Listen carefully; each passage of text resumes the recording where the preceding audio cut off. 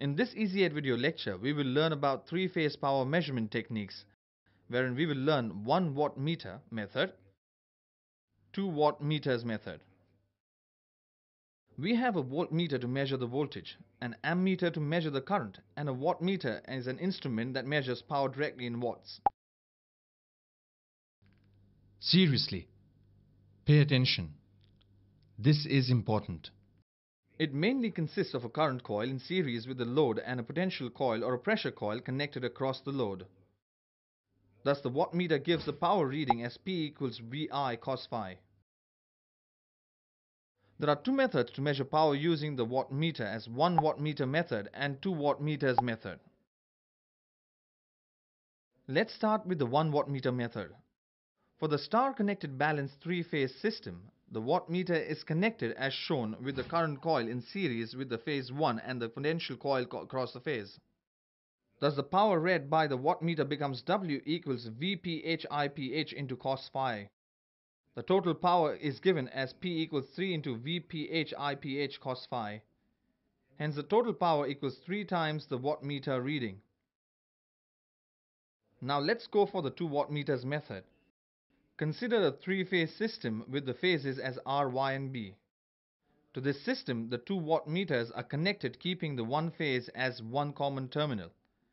The two current coils are connected in the series with phase R and B, and the voltage coils are connected between phase RY and BY, phase Y being the common phase. Consider the phasor diagram for the star-connected balanced three-phase system. As the system is balanced, the phase voltages and the phase currents are equal. Hey, it's time to concentrate now.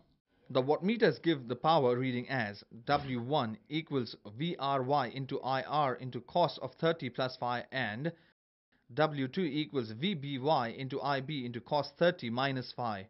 As VRY equals VBY equals VL and IR equals IB equals IL, we get W1 equals VL into IL into cos 30 plus phi, and W2 equals VL into IL into cos 30 minus phi. Adding the two, we get W1 plus W2 equals VLIL into cos 30 plus phi plus cos 30 minus phi. Using the trigonometric result of cos of a plus b plus cos of a minus b equals 2 cos a cos b, we get W1 plus W2 equals VLIL into 2 cos 30 cos phi.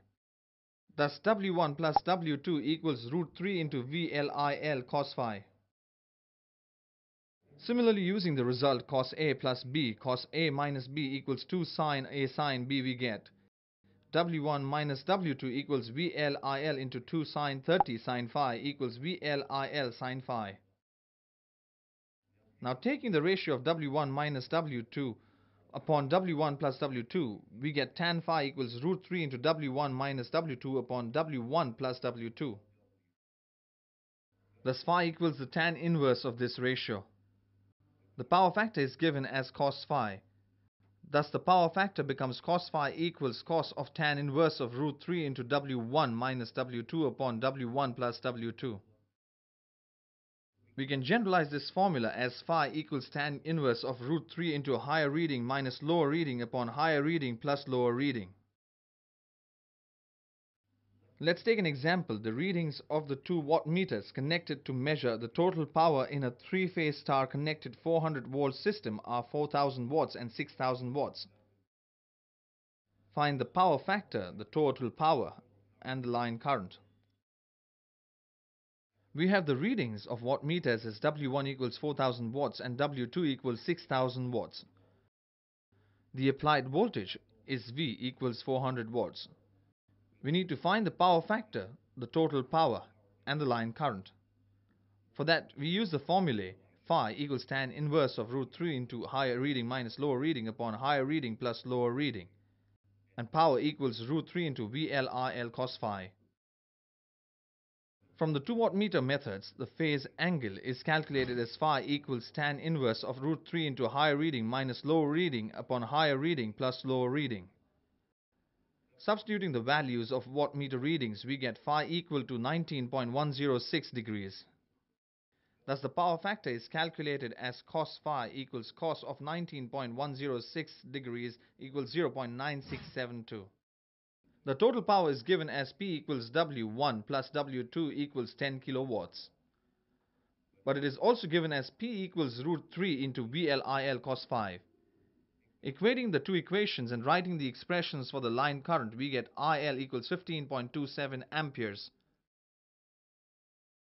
Let's have a quick review of what we've studied in this Easy Ed video lecture. The wattmeter is an instrument used to measure the power of the circuit in watts. It consists of a current coil and a potential coil as shown. There are two methods to find the power of three-phase system: 1 wattmeter method and 2 wattmeters method. In 1 wattmeter method, the wattmeter is connected to the three-phase system as shown. For the balanced system, the total power in the circuit is equal to 3 times the wattmeter reading. The star-connected 2 wattmeters method is as shown in the figure. In the three-phase balanced system, the 2 wattmeters are connected as shown. The total power becomes equal to W1 plus W2. And the formulae for the phase angle and the power factor are as shown. The readings of the 2 wattmeters greatly depend upon the power factor. Following table explains the effect of the power factor on the total power.